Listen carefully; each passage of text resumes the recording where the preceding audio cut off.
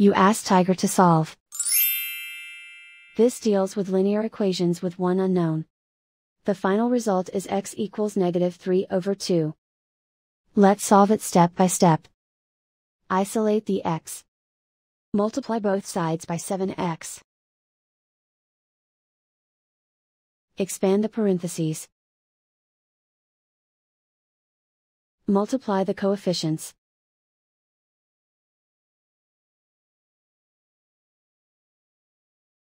Simplify the fraction. Find the greatest common factor of the numerator and denominator. Factor out and cancel the greatest common factor. Multiply by 0. Group all constants on the right side of the equation.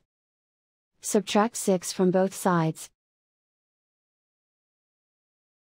Simplify the arithmetic.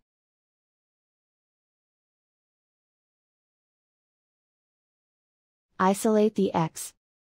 Divide both sides by 4. Simplify the fraction.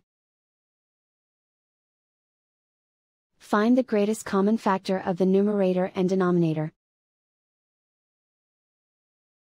Factor out and cancel the greatest common factor. And so the final result is x equals -3/2.